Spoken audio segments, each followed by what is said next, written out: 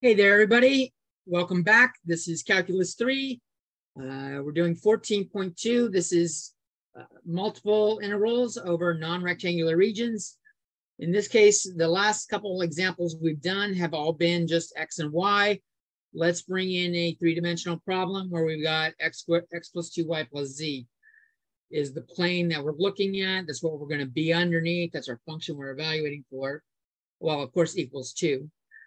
And we're gonna, the regions we're binding it by in the xy plane will be x equals 2y, x equals 0, and z equals 0, which is, we're making sure we're not just going down forever. Okay.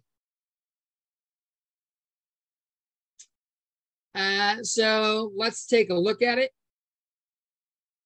What are we getting here? If I want to treat this z as something we can use, where does this plane come down and like intersect this line? So it's coming down in this slant. I've got the overhead view here. The way we do it is we solve this for z and treat that as our function of f of x, y. And we can see that y equals, when it intersects the xy plane, we got y equals negative 1/2 x plus 1. Okay.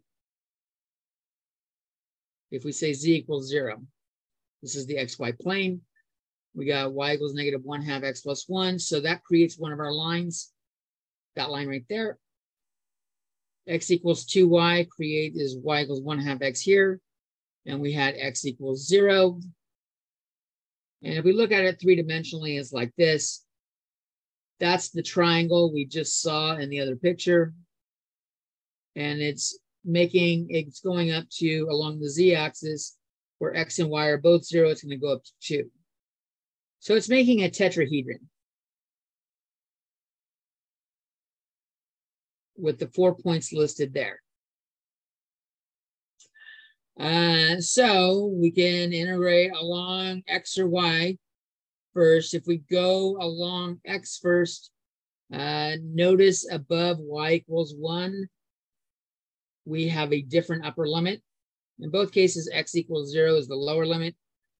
But we're going to have negative 1/2 x plus 1. Well, if we're doing x, it's going to be x equals 2y. Let's see. This is the x equals 2y line. And this is we come back over here, solve for x. X equals negative 2y plus 2 is that one. But we would have two different regions. One above, we go from 0 to 1 on y, and then 0 to 1/2 on y, and 1/2 to 1 on y. And we got two different intervals. So I decided to do x first. I can see I've only got one integral here. The lower limit is y equals 1/2 x. The upper limit is y equals negative 1/2 x plus 1. We're doing along y first. I think I just said the backwards thing, opposite. We still got our function negative x minus 2y plus 2. Not only does that represent the function we're integrating, but it also represents one of our boundary conditions because it's cutting through the x equals or the z equals 0 plane. Okay. So we can go ahead and integrate. We do dy first, negative x minus 2y plus 2.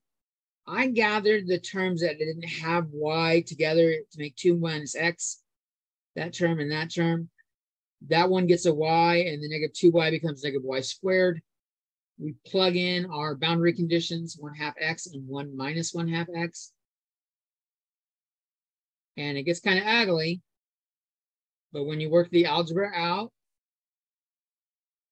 and collect it, it's not too bad. We just end up with x squared minus 2x plus 1 on the inside.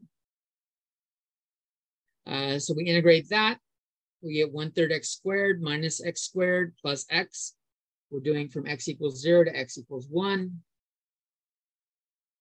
And our answer is 1/3 when we plug it in. Okay.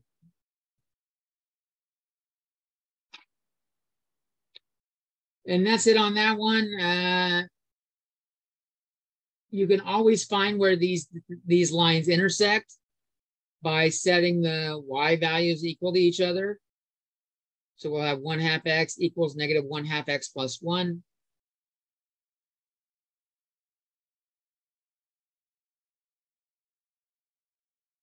That's where we set our y values equal to each other. We can see that we get x equals 1 is the upper limit.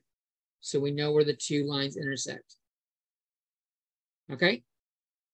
That's just a reminder on how I'm graphing these in case you forgot some of your algebra.